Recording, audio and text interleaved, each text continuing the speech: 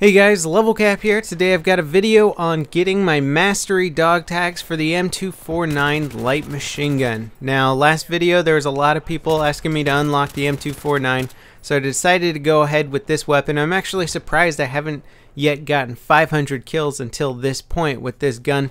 It is a very fun machine gun to use, but it is pretty restricted regarding range. The weapon does 25 damage maximum per shot, which is on par with your average assault rifle. However, you can't equip it with a heavy barrel, so its damage drop off is a lot shorter than your average assault rifle with a heavy barrel equipped to it. So you're restricted in range. You also don't do very much damage at range, and your aiming down sight accuracy is just atrocious, not to mention you got some pretty substantial recoil. So trying to hit targets at range, trying to take out targets at range isn't impossible, but it is very difficult. You can help suppress targets at range, perhaps get some kills by finishing them off with the last little bit of damage, but dishing out 100% damage at long range to targets is very, very difficult with this weapon. Now you might be thinking, well, why not equip a bipod? Lots of LMGs shine when they have bipods equipped with them. You can really take out targets at range. Well, even so, at range, your damage drop-off goes down all the way down to 18.4. So all of a sudden you start to get in the 5 to 6 shot kill range, and that's just unrealistic and not very fun with LMG, so it still takes you a while to take out your targets. Now, to make up for some of its damage drop-off and the fact that it's only doing 25 damage maximum compared to some of the heavier LMGs that do 34 damage maximum, the M249 is the fastest firing LMG available, clocking in at 800 rounds per minute. Now take that high rate of fire and couple it with the extended mags, boosting the maximum ammo capacity to 200 rounds before you need to reload, and you can dish out a huge amount of damage very quickly in close quarter combat. You can take out literally squads of enemies before you need to think about reloading this weapon. Now, if you can get up in their face in close quarters, this thing is absolutely lethal. Put a foregrip on here, which is what I was using with extended mags and the Cobra sight. You can get in close quarter and just hip fire your enemies down. If you have squad suppression or something like that, then you can sort of suppress them at the same time, trying to help negate the damage you might be receiving in return. Now, the weapon still is effective at medium range, but I find if you're going to go in a one-on-one firefight with pretty much any assault rifle at medium range, you better have the drop on them, because you're not going to really be out damaging them. Sure, 800 rounds per minute seems like a lot, but considering that most of the decent assault rifles out there shoot 800 rounds per minute or faster, you're not going to be out damaging them. They have longer damage range than you, so they're going to be doing more at medium range than you will. So you really got to make sure you have the element of surprise. Use the fact that you have a ton of bullets. One thing that I was able to do a lot was really just kind of spray areas that I thought guys might be, or even pre-fire corners that I thought guys were going to peek around, pre-fire areas to suppress my enemy as I come around corners. So you can basically just really use your massive quantity ammo as a tool.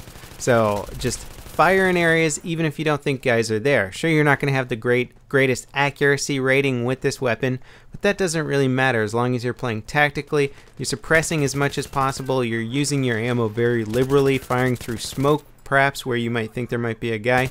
Then you're going to end up getting a lot more kills. Something that I really like about the M249 is that there isn't one specific setup for it that is without a doubt the best. There's a lot of assault rifles out there that I can say, like, without a doubt, heavy barrel and foregrip and Cobra sight are just going to be the best way to run that weapon. But with the M249, I would say putting a laser sight on there to get really good hipfire accuracy can definitely mix it up and make it much more effective in close quarters. Putting a flash suppressor or a regular suppressor on there can actually be really helpful, not just for staying off the minimap with the suppressor, but the actual muzzle flash on this weapon really does obstruct your vision a lot of the times when you're aiming down sights, making it very difficult to hit your target. So flash suppressors and or regular suppressors really do help out when aiming down sight with this weapon quite a bit. Now, a very interesting aspect of light machine guns in Battlefield 3 is that they become very, very accurate when you go into a crouching or prone stance. Well, crouching makes them more accurate, but if you go prone, they become very accurate. This is with or without a bipod. It doesn't matter if you have a bipod. If If you go prone with a, say, M249, its aiming down sight accuracy goes from a 0.5 while standing, which is very, very inaccurate. To give you a reference, the M16A3 has a 0.2 aiming down sight accuracy while standing. So this is more than double the inaccuracy of the M16 starting off with its first shot. So when you go from 0.5 while standing with the M249, it reduces to a 0.2, which is on par with basically your most accurate assault rifles out there.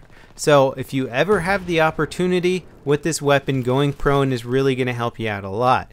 Now for close quarter combat, obviously going prone really isn't going to be that great of a strategy, but if you're ever in a pickle, or if you find yourself in a long range situation where you think somebody's going to come around the corner at a good medium to long distance engagement range, go prone, aim down sights, get ready to mow down your target. You're going to have much better accuracy. This is also a great strategy for playing on defensive sides of rush games. I love playing the support class when playing defense on rush. You have a ton of ammo, you can definitely mow down the incoming enemies, and it allows you to sort of pick out a good spot to go prone, lock down a certain lane of the map, and then all of a sudden you have a weapon that is almost as accurate, if not just as accurate, as your average assault rifle, but you got 200 rounds in a magazine. So now you got a real contender of a weapon, you just lack the mobility of, say, your average assault player. Now thinking about it more, as much as I love the M249 just because of how iconic a weapon it is in the US military, the reason why I haven't really used it much in Battlefield 3 is because there's weapons like the M27 IAR, which can be equipped with a heavy barrel, which greatly increases its accuracy. And its accuracy is already better than the M249 while standing and aiming down sights. It has less recoil, so although it has a very small magazine capacity compared to the M249, I'm all about the accuracy, and definitely dropping your first initial opponents that you're going to see is the most important.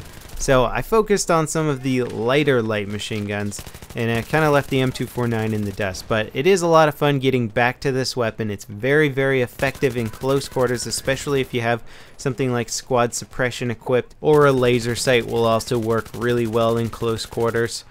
So give the M249 a try. It's absolutely a blast to play with. It's such a cool looking gun. I really, really do like the M249. It's been used in the US military for such a long time, and we know for a fact that it is coming back in Battlefield 4, and the one in Battlefield 4 from the screen grabs that I've seen. In fact, the latest battle log story has a cool picture of the support player on there.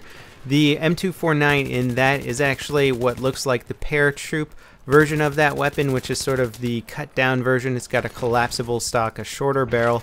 It just looks more compact, more agile, but still packs a huge punch, and it just looks awesome, and I can't wait to check out the Battlefield 4 version of this weapon. Thanks for watching, guys, and I'll see you next time. This is LevelCap, signing off.